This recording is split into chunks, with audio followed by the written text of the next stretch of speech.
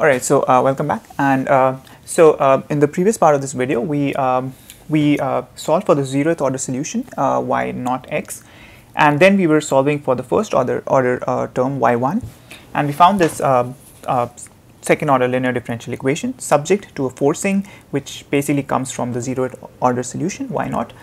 So the forcing is of the form minus 2 cosine x divided by sine 1. And so one of the ways for solving, so we know that y1 will have a homogeneous solution of the form which is the same as that for the homogeneous solution for y0, which is with a solution which will be c3, some constant c3 times sine of x plus some constant c4 times cosine of x. But it will also have a particular solution coming from the forcing term. And one of the ways to determine the particular solution is to use what is called the method of variation of parameters, where we assume that a solution for y1 of the form u1, which is some function of x, times phi 1, which is one of the homogeneous solutions, in this case let's say sine of x, plus u2, another undetermined. So u1 and u2 are undetermined functions of x which we need to find out. And then cosine of x, which in this case, or phi 2x, which in this case happens to be cosine of x. So, according to this method, a solution for u1 and u2 exists, or rather u1 and u2 are solved for by solving two equations, which are u1 prime phi 1 plus u2 prime phi 2 is 0, and u1 prime phi 1 prime plus u2 prime phi 2 prime is equal to the forcing term. Let's just write the forcing term as f of x. So if we can find u1 and u2 that satisfies these two equations, those will be the functions u1 and u2 that we'll use here, and that will give us a particular solution. If you would like to review how these conditions are derived, we'll make another video just to review for an equation of this form, second order linear differential equation of this form, how are these two conditions derived. For now, let's just identify phi 1 will be sine of x, phi 2 will be cosine of x, f of x will be minus 2 cosine x divided by sine 1, and u1 and u2 are something we need to figure out. So let's just solve this and see what u1 and u2 turn out to be. So let's solve the first. Let's get rid of u2 prime from the first equation. So u2 prime will be minus u1 prime phi of 1 divided by phi of 2, which in our case phi of 1 is sine of x, so it's minus u1 prime sine of x divided by phi 2 is cosine x, so it's this. So u2 prime is minus u1 prime sine of x divided by cosine of x. And then we can substitute this in the second equation. So therefore u1 prime, since phi 1 is sine of x, phi 1 prime, which we need here, is cosine of x. So u1 prime cosine of x, u2 prime is minus u1 prime sine of x divided by cosine x, and then phi 2 prime is the derivative of cosine, which is minus of sine, so that will give us a plus sine of x, is equal to the forcing term, which fx in our case is it's minus 2 cosine x divided by sine 1, and let's just write this constant as a, just for convenience for now. So we can write this as a cosine x, right?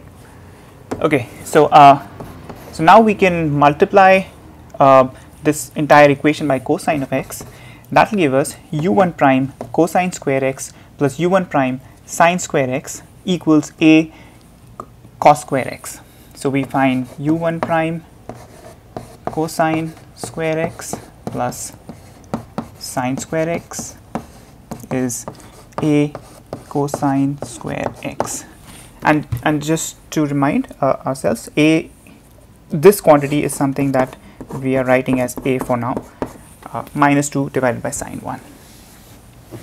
Okay, but cosine of x plus sine square x is just 1, so that simplifies. So we can write this as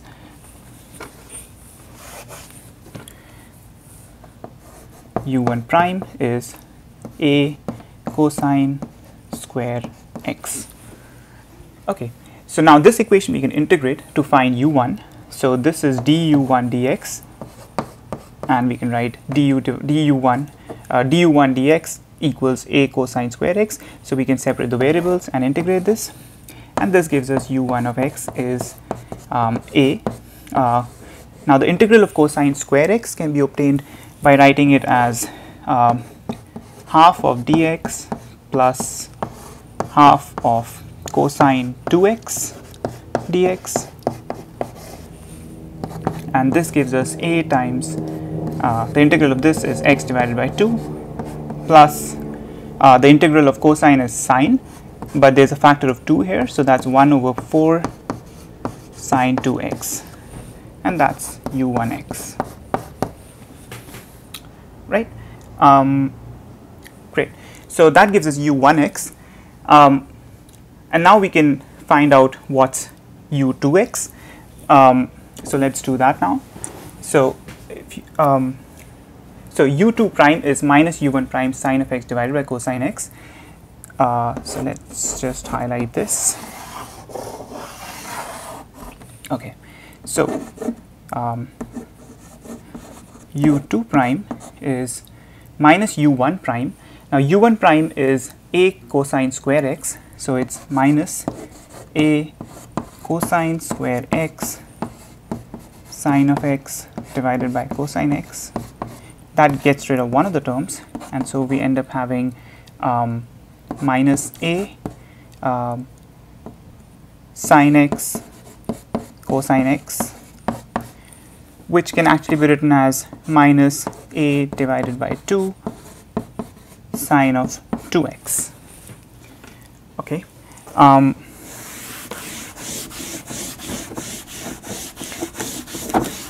So now we can integrate this equation u2 prime by separating variables. So we find d of u2 is minus a divided by 2 sine 2x dx integral, and so u2x is minus, now the integral of sine is minus of cosine, so and then there's a factor of 2, so there's a divided by 4 cosine 2x, right? So we have u2 and we have u1. Now let's combine the two to complete to write the complete particular solution. So the particular solution for us is, let's get rid of this.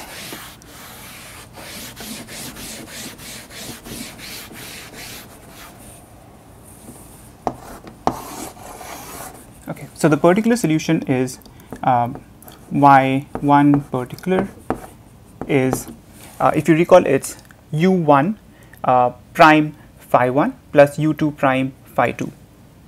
It's u1 phi 1 plus u2 phi 2. Sorry, u1 phi 1 plus u2 phi 2. So u1 is a divided by 2x plus 1 by 2 sine 2x times phi of 1, and phi of 1 we know is sine of x, plus we have a divided by 4 cosine 2x times phi of 2, which is cosine of x. Okay, so we can simplify this a little more and write this in the form, so this is a divided by 2 x sine of x plus a divided by 4. Now we have cosine 2x cosine x plus sine of 2x sine of x. So maybe we can write it out in full. So this is plus a divided by 4 cosine 2x cosine x plus sine 2x sine x. Now if you recall the trigonometric identity, cosine of A cosine B plus sine A sine B is cosine B minus A. So this entire solution can be written as A by 2 x sine x plus A by 4. This entire quantity can be combined to be written as cosine of 2x minus x, which is just x. Okay, so this is our particular solution for y1. But we also have its homogeneous part. So this was just a quick sort of short review of how the method of variation parameters works for this. So let's take this particular solution and plug it and add it to the homogeneous solution, and then use the boundary conditions to solve for the complete solution y1, and then we can write down, combine both y0 and y1 to write the full solution to leading order in epsilon.